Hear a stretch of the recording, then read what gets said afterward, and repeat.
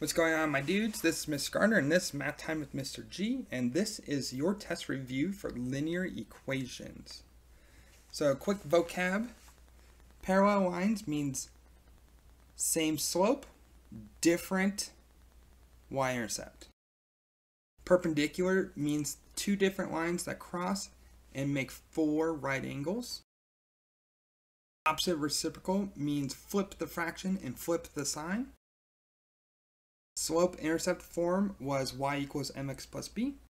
Slope was when we knew one point in the slope but didn't know the y-intercept. Standard was an easy way for us to find the x and y-intercept. The two rules were that a had to be positive and no fractions. Slope equation was, we begin is always our b term, and we always go on the y-axis first,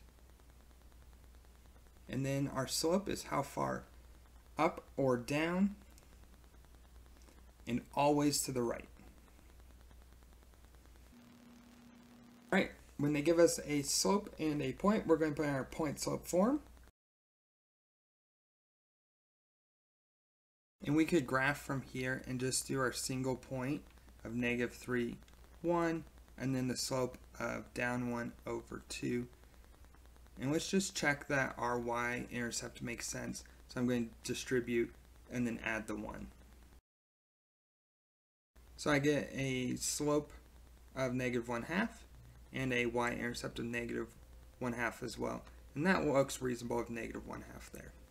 Standard form is easy for finding the y-intercept. All I do is cover up the y and then solve for x. Then to find the y-intercept, I just cover up x and then solve for y. For parallel, I rewrite the same slope, and then I can pick any b except for -1. Perpendicular, I start with the same slope.